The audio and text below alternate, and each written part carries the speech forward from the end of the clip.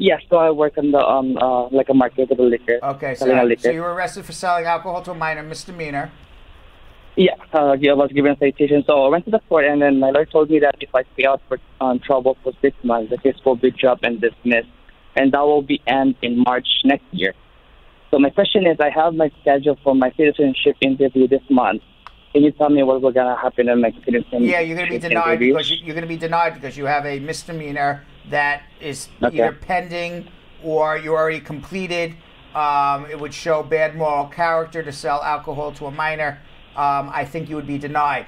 Sounds like, I don't know what the penal code is in Hawaii, but if the maximum sentence that the judge could have sentenced you was 1 year or less, and it sounds like you didn't do any jail time, it sounds like a petty offense to me. So it's not deportable or inadmissible. I think you're fine there. I just don't know if you're going to become a citizen. Oh, okay. So do you think, like, so you said it automatically might, so do you think can I apply again? I think you should have a consultation because nobody should be going to immigration with a conviction or a pending conviction. Not these days. Okay. Hold on one second, because I don't know the penal code off the top of my head. But if you're asking me, not knowing Hawaiian penal code off the top of my head, what would happen? That's what I think what would happen. Hold on. Let's go to Sam in Newark. Sam. Sam. Sam. Hey, Brad. How are you? I'm good. How are you? Good. What's going on? So my question is, so my wife is abusive. So I want to still know, like, I could still file VAWA. Yes, VAWA still exists. She's abusive. Hold on. Let's have a consultation. Let's go to Nicole in Brooklyn. Nicole. Nicole. Yes, hello? Hi, Nicole. Hi. What's going on? What's your question? My question is, I've been living in the country for 26 years. I did file into churches that didn't work out. But I wonder if there's a way I can, like, obtain a green card. Is there a way, like, for the time? There's no such thing as I've been here for 26 years and I just want to walk in and get a green card. There is, God forbid, you put in removal, cancellation of removal, and if you've been here for 10 years and can show extreme and unusual hardship to children, spouse, or parent, that you could perhaps get your removal canceled and get a green card that way. But if you lose your case, you get deported. So it's not something I would recommend. But just the fact that you were here for 26 years doesn't entitle you to anything more or less than somebody who's here a year, other than perhaps some relief in deportation if you were put in it.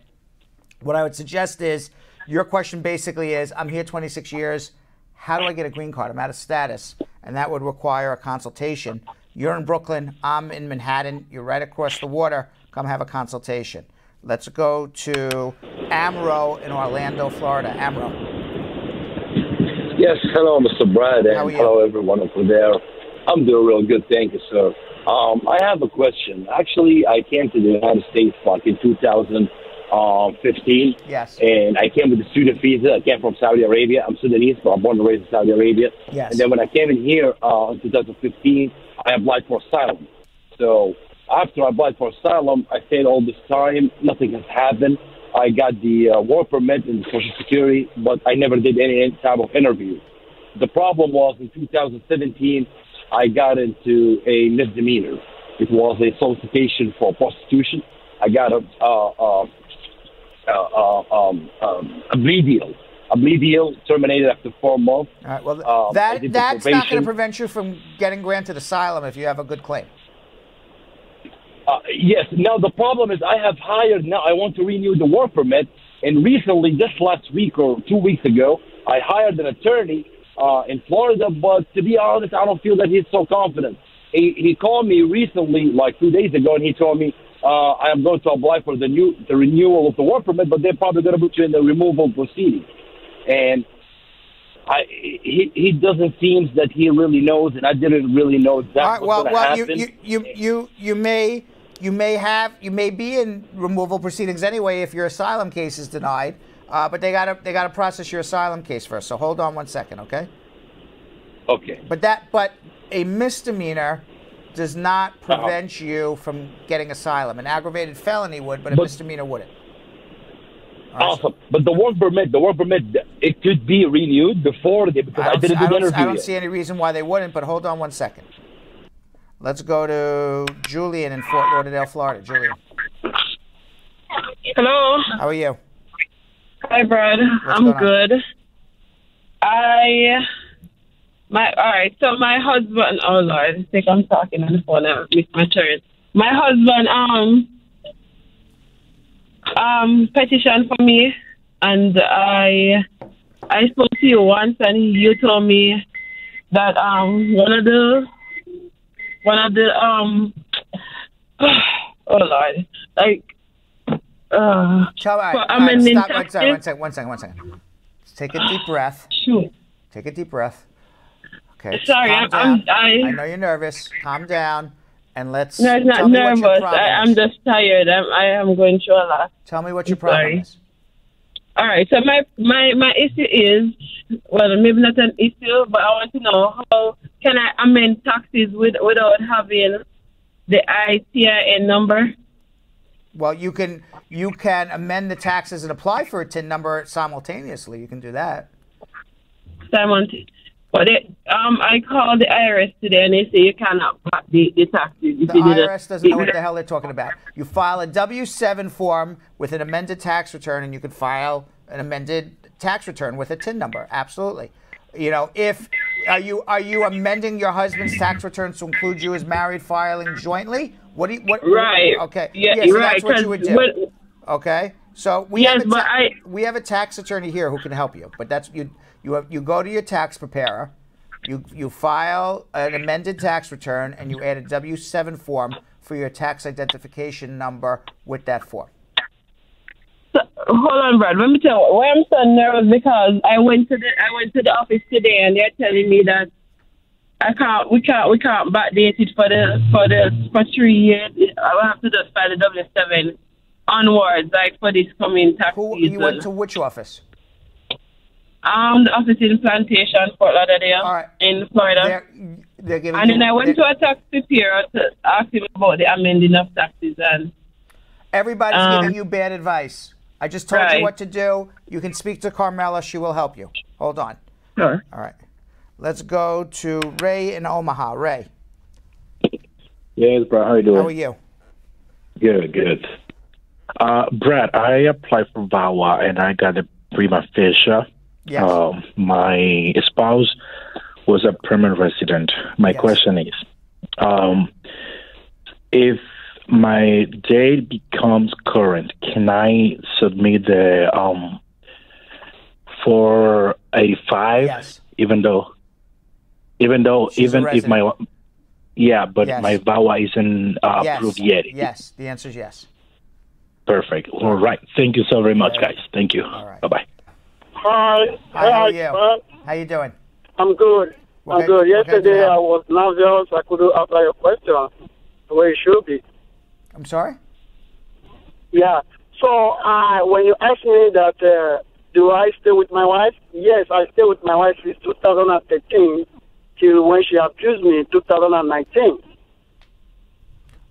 You have to remind me your question because I don't remember, to tell you the truth. You called yesterday. Well, I was asking you that I filed VAWA. I haven't received receipt notice. Right. Yeah. Then you asked me a question. Have I stayed with my? When was the last time I stayed with my wife? I didn't. I was nervous. I couldn't hear what you were saying. Okay. I said no. But actually, I stayed with we married 2013. We have been living together. I understand. So you've been married. You've been married for 5-6 years together. She was abusive for those years, and you now filed a VAWA, but you have not gotten a receipt yet for it. Yes, but we stay together. We do everything. We have everything. When she abused me, I was admitted. What would you like me? What would you like me to do to help you? Because I have a lawyer. The lawyer keeps telling me to wait. Then I want to consult you about Monday. What are you going to do about that? Well, I think you should have a consultation with me if that's what you want to do. Bring all your paperwork in. I'm happy to review it, and I'll tell you what I think you should do. So hold on one second. But how are you going to get the paperwork? Because it's far. How are you going to get? Oh, we're going to go back to Gabrielle. 1 second. Gabrielle, you're entitled to go to your lawyer and ask for a photocopy of your file. Okay. All right, and then you can email it to me, and then we'll take it from there. Oh, okay. All right. Okay. So hold on 1 second. Yeah, but all right. Thank you. You're welcome.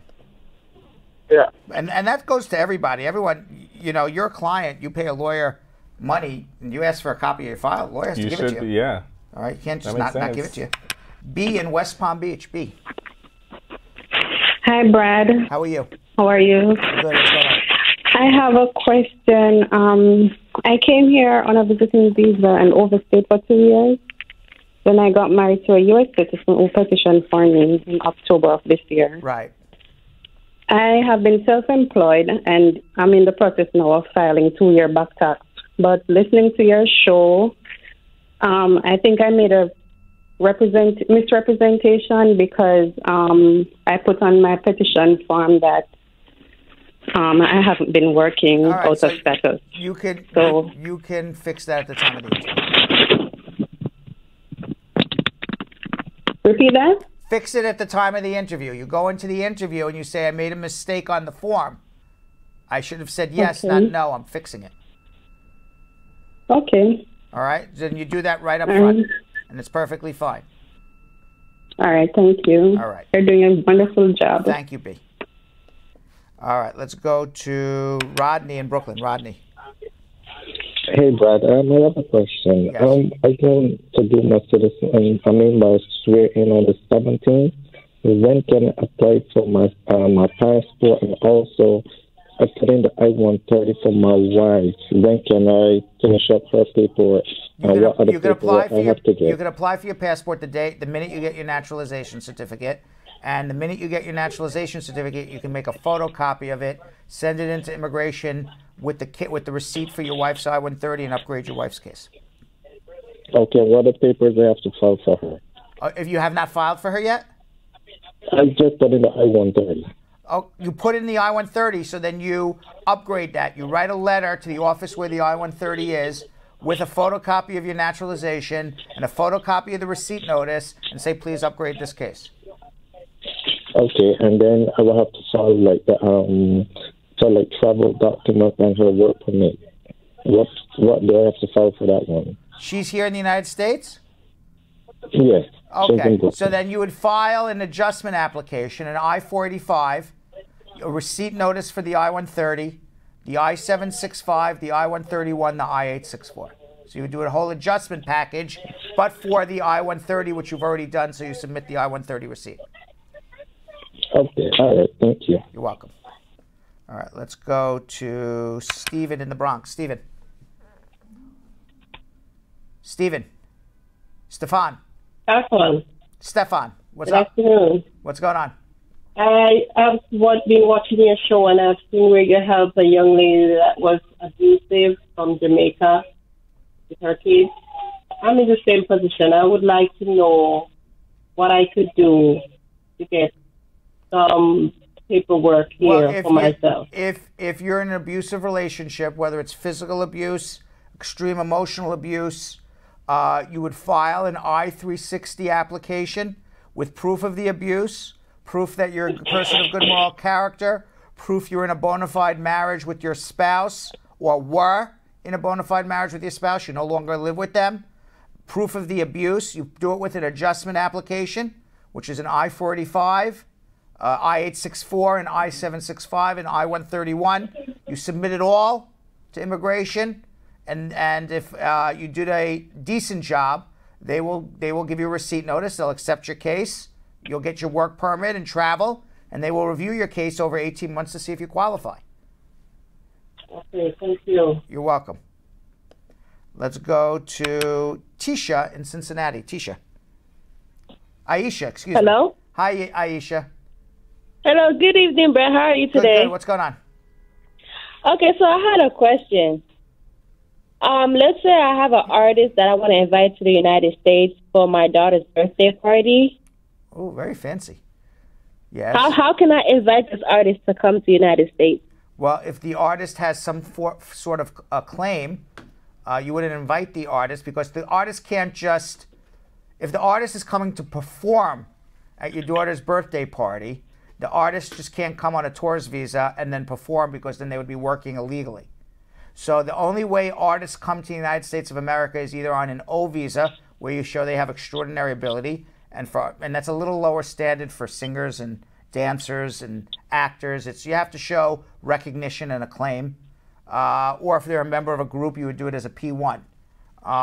But you just can't just come and say, I'm going to send you a letter, go get a tourist visa to come perform, because then they would be working illegally. So you would have to do it as a work visa. So hold on one second. As a work visa, either an O or P. Okay. Let's go to John in Newark. John. Yeah, hi. How you doing? Good. How you doing? Great show you're doing. Thank you. Really appreciate you. I came into the United States in 2016. Yes. And I got married in 2018. Yes. But I didn't file in until about last month. Right. But prior to that time, I was placed on removal proceeding in January this year. Why? And just like that, I overstayed my visa. For no reason? No crime, no. But you're married to a U.S. citizen. But you're married to a U.S. citizen. Yes. All right. So yes, then you need to get an I-130 filed immediately and prove it's a bona fide marriage and get out of deportation and get your green card.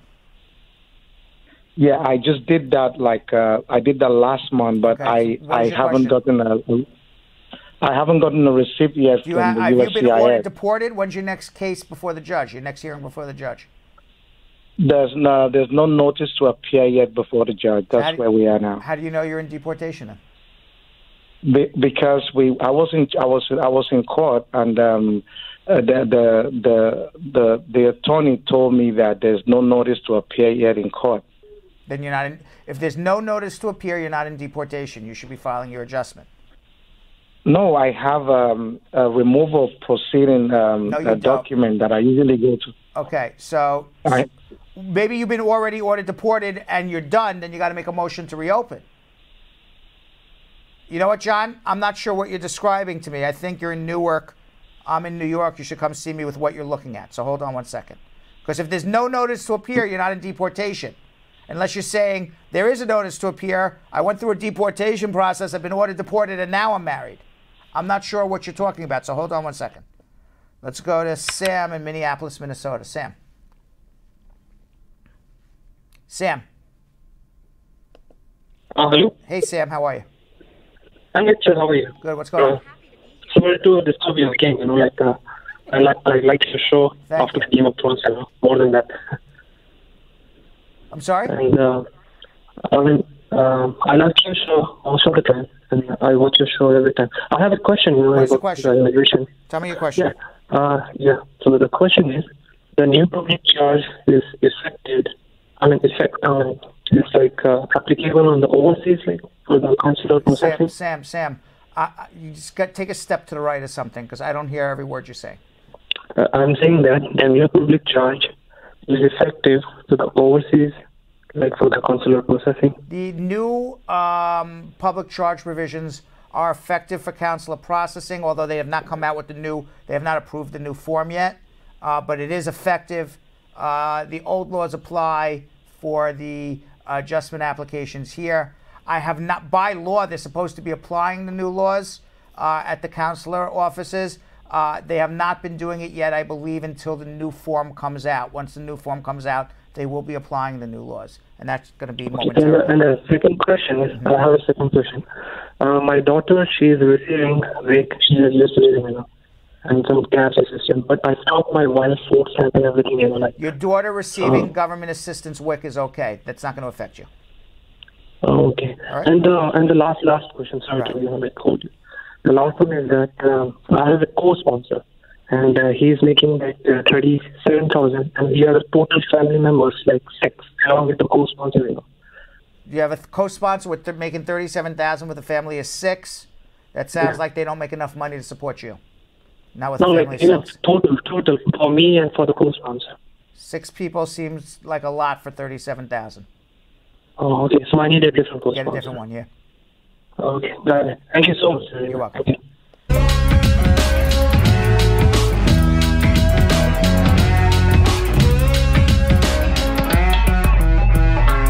Thanks for watching. For more Brad Show Live, like and subscribe to our YouTube channel.